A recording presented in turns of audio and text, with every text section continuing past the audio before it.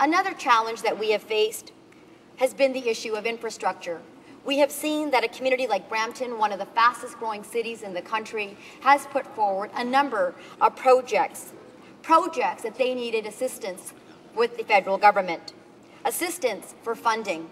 But we saw during the speech from the throne in the budget 2009, there were funds that were committed. But we heard firsthand that many of these monies that were committed were actually unspent. $874 million was unspent out of $2 billion for the infrastructure stimulus fund. We had $186 million that was unspent out of the $200 million for the green infrastructure fund, and the list goes on.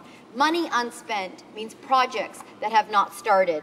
Projects that have not started results in people not having the opportunity to go to work. It results in those people that are jobless. The government needs to act to help those Bramptonians that are looking for those jobs. If the projects that Brampton had put forward had actually gone through and had been implemented, it would have created an estimated 21,000 jobs. 21,000 jobs that are badly needed by Bramptonians who have lost their jobs in the past few years.